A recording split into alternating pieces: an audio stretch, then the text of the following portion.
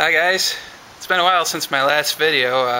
I'd love to be doing a video on the Camaro today, or my Mustang, but unfortunately both me and Bob have been real busy lately and our schedules haven't meshed up together, so we haven't been able to get much done, well, anything done on the Camaro. So today we're going to do a little video on my 90 Buick LeSabre.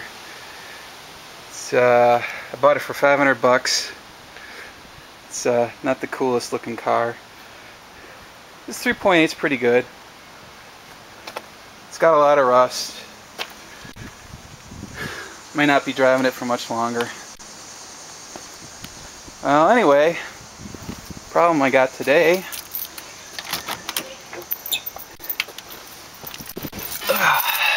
is my lock cylinder has seized up.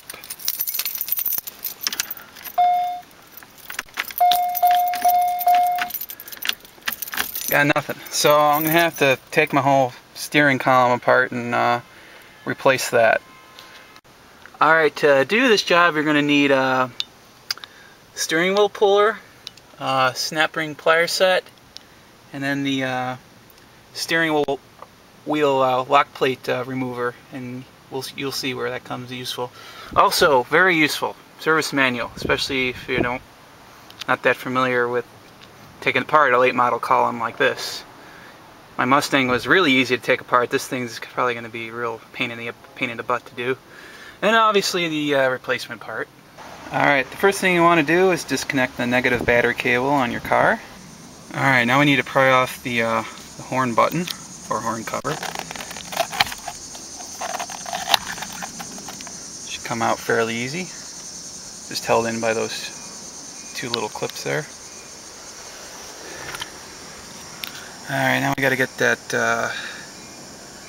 clip off there. Alright, get like so. Pull the clip out. Okay, now that we got the clip off, we're gonna take the nut off.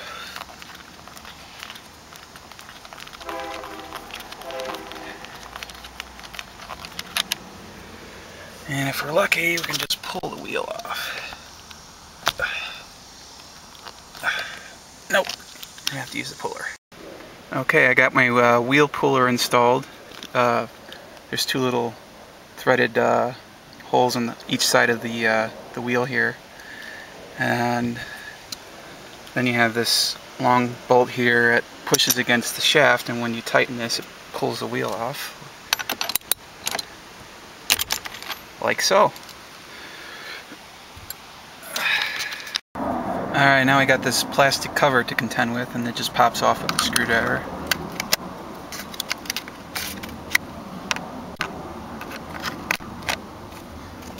There we go. And now you can see the locking plate.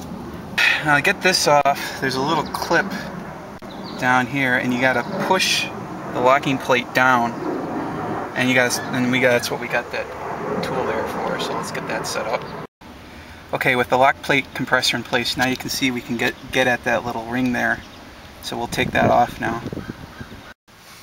Okay, now you can see we've got the ring past the little groove down there, and then we're going to slowly release the tension with the tool. Okay, I got the tool removed now, and we'll take the lock plate off, cam off. Spring in there. That's what was holding the pressure on the plate there. Okay, looks like we got 3 screws holding in the turn signal switch, and I'm probably gonna have to take that off too. Alright, I removed my hazard switch. It's just one little screw that holds it in. There's a spring and the external piece out there. So what actuates the turn signal switch is this little thing right here. And what's interesting is I'm missing a spring here that's for the left-hand turn signal cancel, and that's why my car doesn't cancel when I use a left-hand turn signal, so maybe we'll find a spring in here somewhere. So, alright, so I'm going to remove this screw and then pull this arm out. Okay, I remove the screw and then this just slides out like that.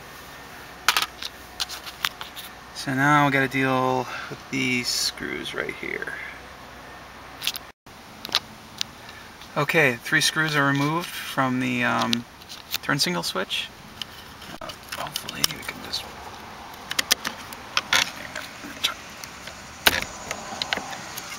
adjust the column down if you need more slack on the wires. Okay, there's the lock cylinder, and there is the buzzer switch, so we have to get that out.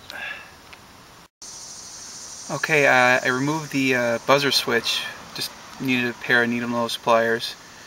Now we need that black screw there, that's what holds the lock cylinder in.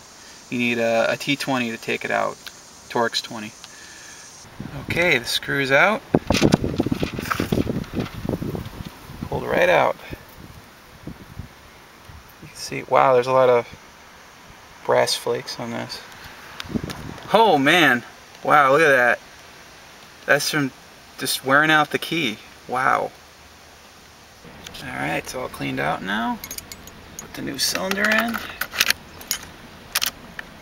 Sweet. Okay, so we don't have any mechanical problem as far as going into start. Alright, let's put the screws back in. Okay, I just reinstalled the buzzer switch. And here's a little tip for you guys. Here's the bottom of the old lock cylinder. See that little white tab there? That's what activates the buzzer switch when you put the key in. Also note, it's not spring tensioned or anything. It could just slip down, and then the spring tension in the switch is what actually holds it up. So you might have to use a little screwdriver that goes in a little slot there. Push that tab up so you can put the buzzer switch back in. Okay, reinstall the turn signal switch and screw in the 3 screws. To get to the top screw, make sure that the switch is in the right position so you can get to that top one there. And then we got to reinstall the little actuator arm here. Alright, this is kind of hard to do one-handed, but I'll try to do it. Okay, and just make sure that the hole's lined up there so you can get the screw in. Okay, our actuator's arm in, our switch moves. Now, I really should get another spring for the left-hand turn signal, but unfortunately my local AutoZone doesn't have it in stock, so I'd rather just be able to drive the car and deal with the left-hand turn signal not working. Alright, next thing we got to do is reinstall the hazard switch. Okay, hazard switch in. So now we put the spring back in. Cam back in.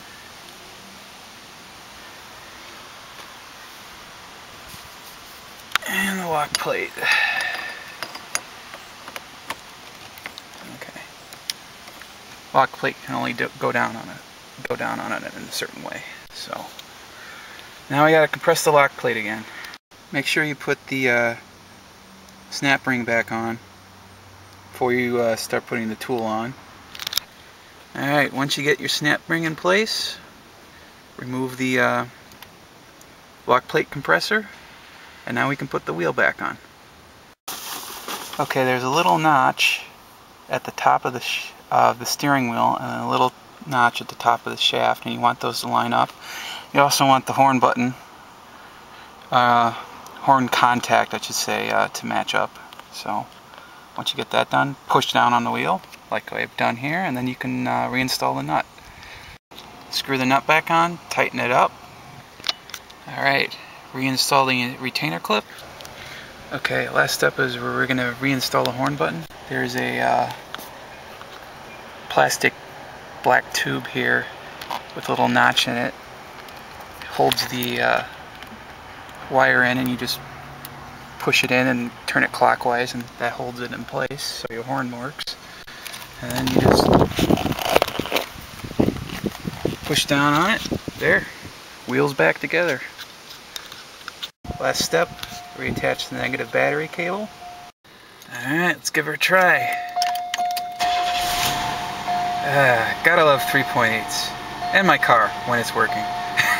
Anyway guys, I hope you found this video useful. If you gotta take your column half apart, and hopefully we'll have some more Mustang and Camaro videos soon.